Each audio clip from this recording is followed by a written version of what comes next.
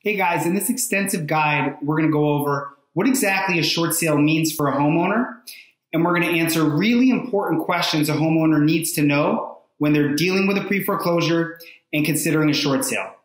We're going to cover 5 key areas. We're going to go over how a short sale works, how exactly a short sale affects your credit after the fact, how soon after a short sale are you able to obtain another mortgage, what are the tax implications of a short sale, and finally, what are the pros and cons of performing a short sale. First, let me introduce myself. My name's Bob Vieira. I'm the owner of Universal Short Sales, America's fastest growing short sale processing company. And this video is powered by HouseCashin, one of the fastest growing platforms connecting distressed homeowners to real estate investors that could help them. Now let's dive right in. If you want to sell your house very fast for cash, then HouseCashin gets the cash flowing. Today I'm going to talk to you about what is the definition of a short sale. What does it mean when you hear people talk about a short sale in real estate? So let's get started. A short sale in real estate simply means your lender is going to allow you to sell your house for less than what you owe on the mortgage balance. And that difference between what you owe is called the deficiency, and that gets wiped away clean, guys. Typically, in a traditional sale, you'd have to pay that money back, but in a short sale situation, the lender is saying, okay, we're willing to take a loss on the property and let you walk away from paying us that excess debt. And most importantly, guys, it does not get recorded as a foreclosure on your record. Let's take a look at this example. Let's say you're a borrower and you owe the bank $100,000 on your mortgage balance. The problem is your property is only worth $70,000 as is.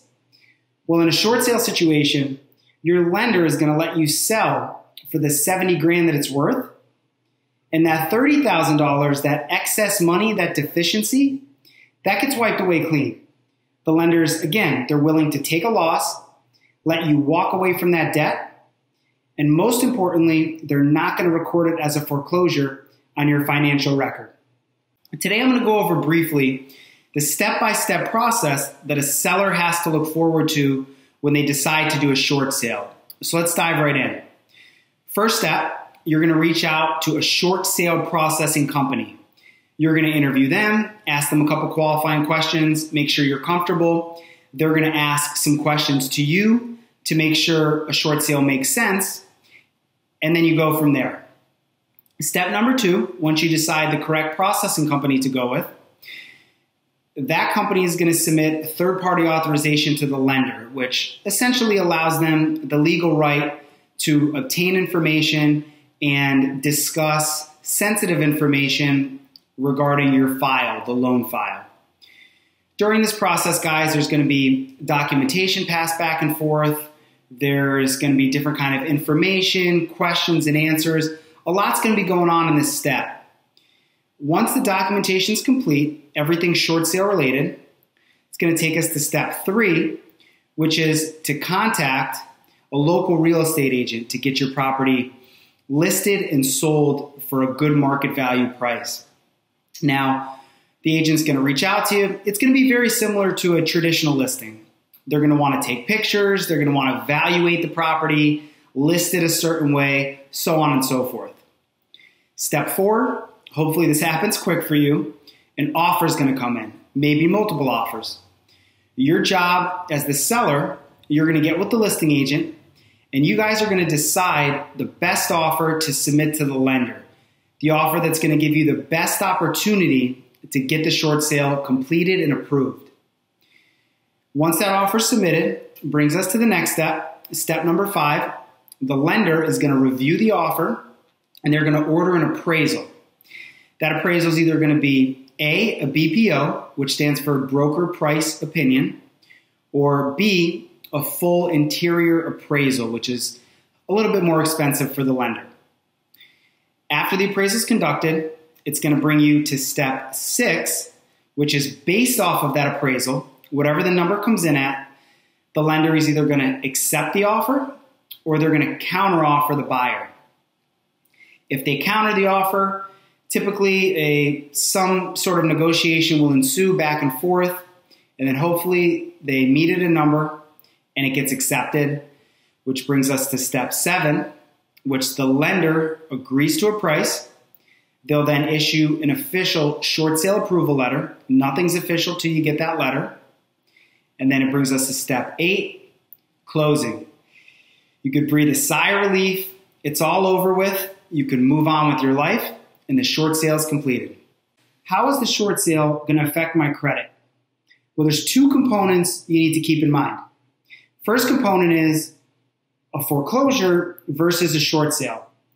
That answer is very simple. A short sale is going to look much better on your credit report than a foreclosure is. That's for numerous reasons, guys. I mean, the most important reason is for future creditors looking at your credit report, whether it's a future bank, you want to get another house loan, whether it's a personal loan you want, whatever the case is, the lender's going to look at your report and realize they're going to say, okay, John here, he ran into a short-term hardship, hit a rough patch, don't we all sometimes? But the important part is he figured it out.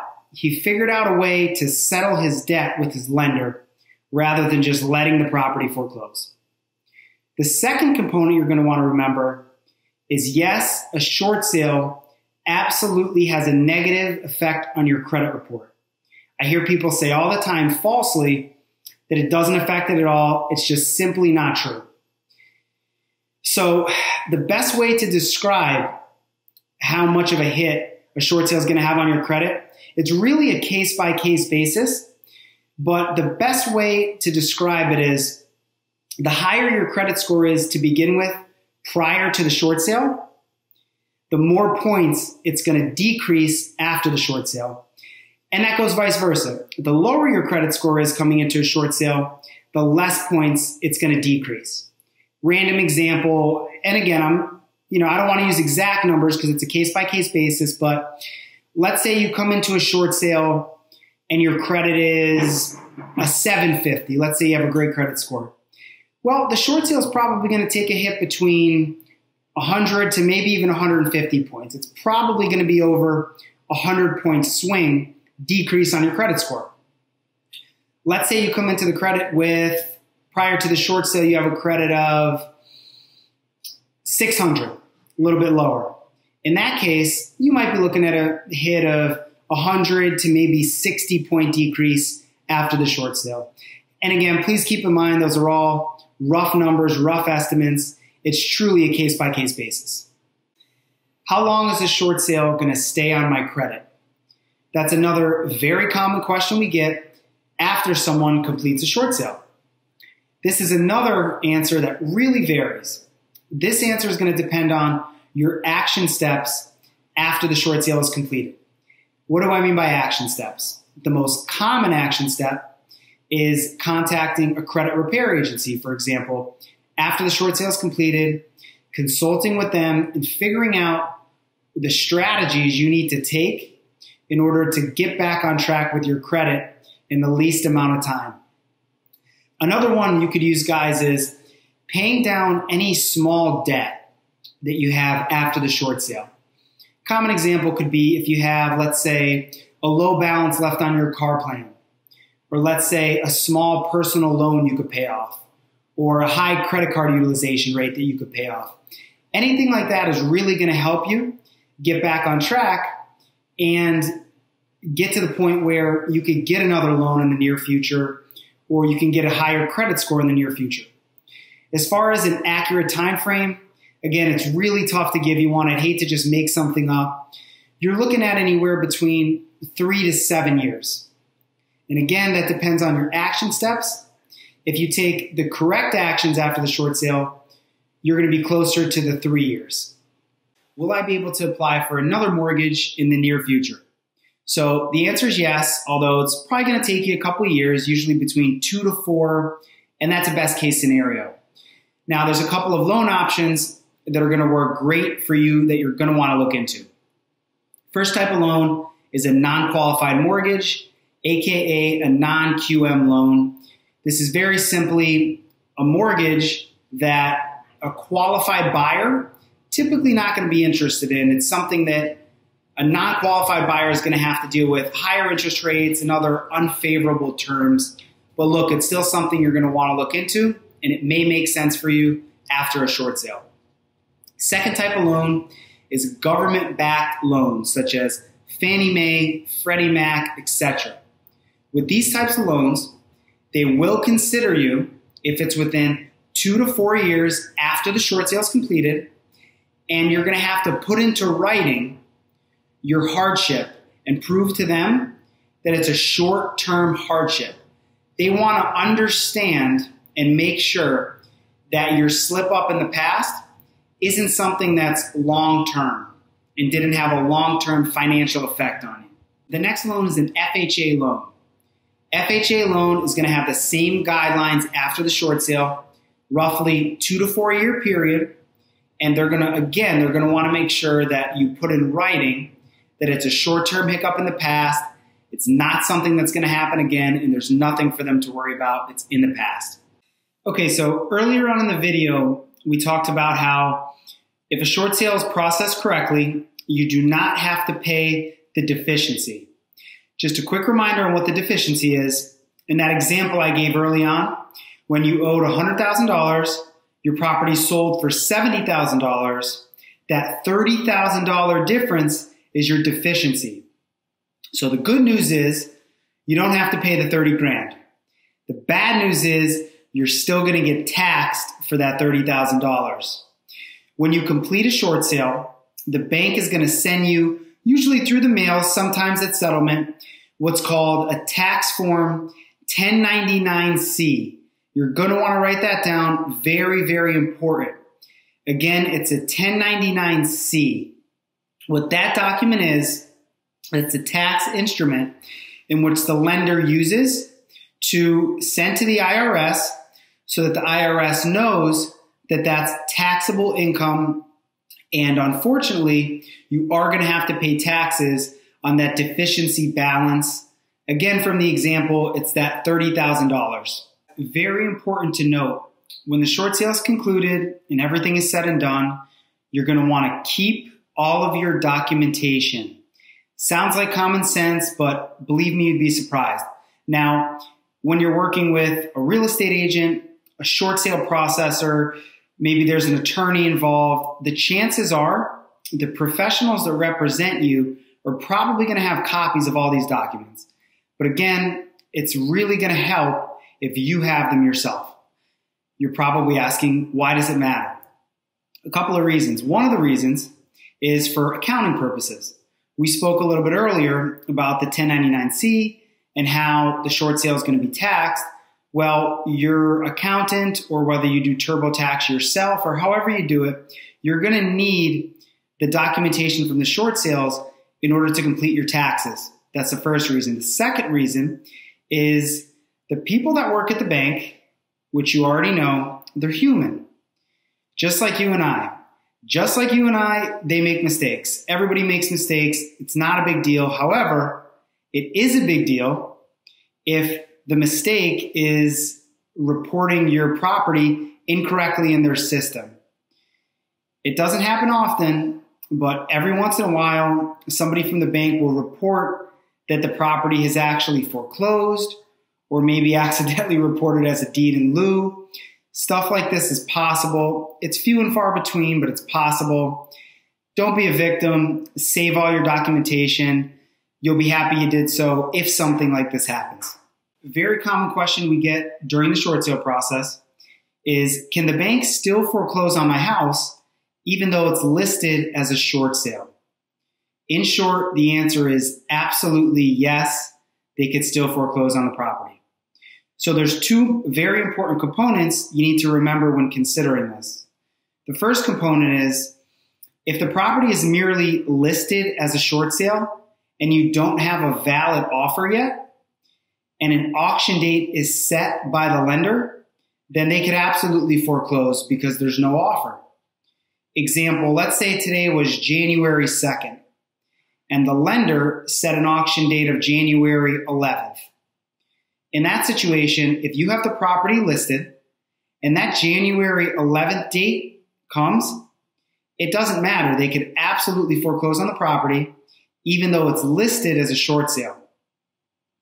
The second component you want to remember is they will postpone, they'll never cancel, be careful here, they're going to postpone the auction date and the foreclosure if you have a valid offer put in front of them.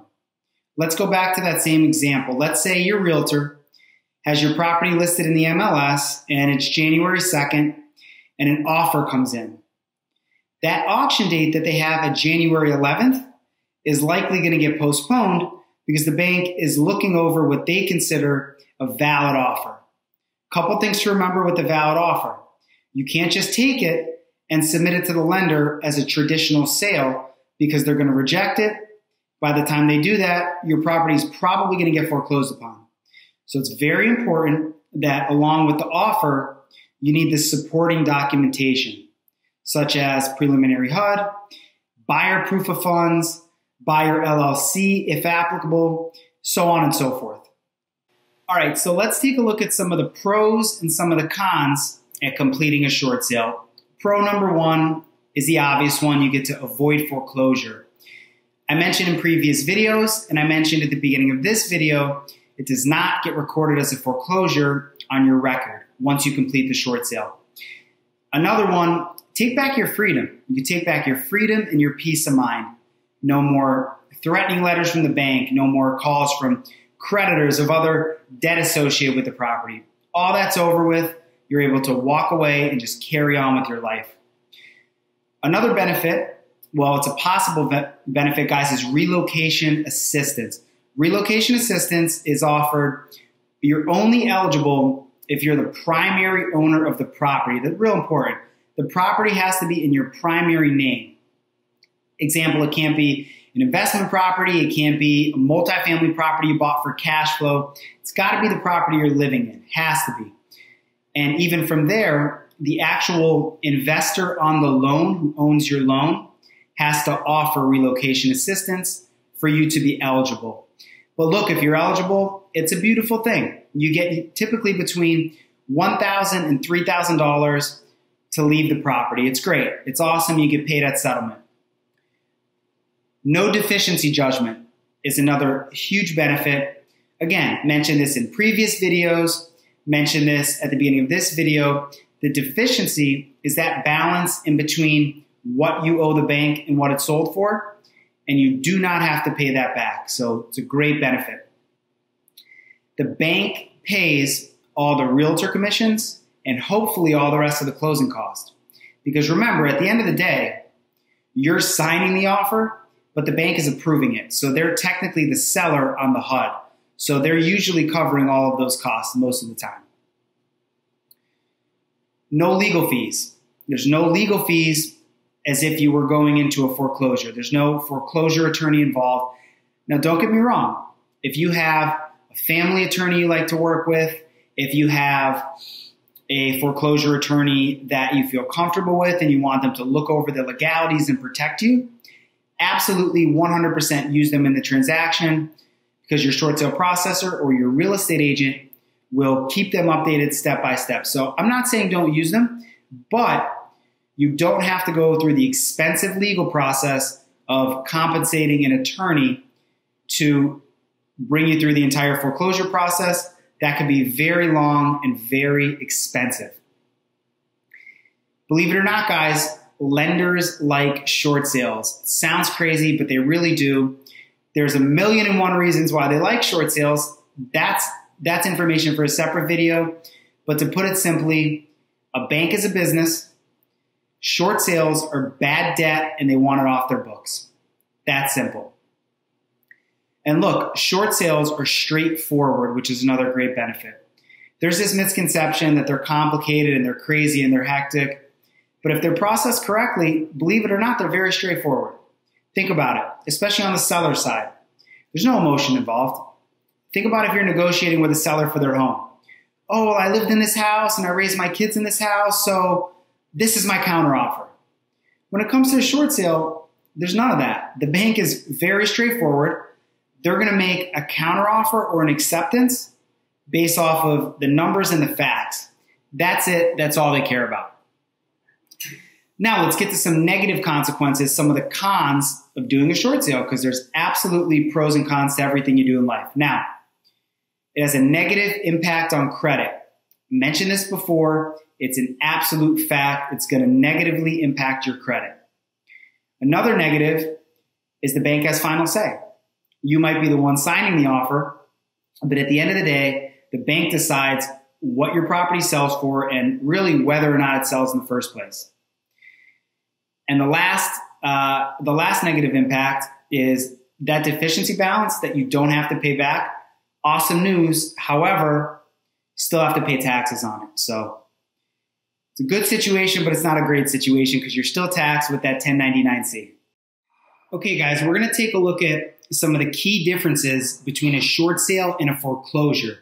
Very important to break everything down when you're deciding which is the best route for you to go. So let's get started. First key factor you're going to want to look at, what are the credit effects of a short sale versus a foreclosure? As I discussed previously in the video, a short sale does have a negative effect on your credit. However, compared to a foreclosure, it's much less of a negative impact on your credit.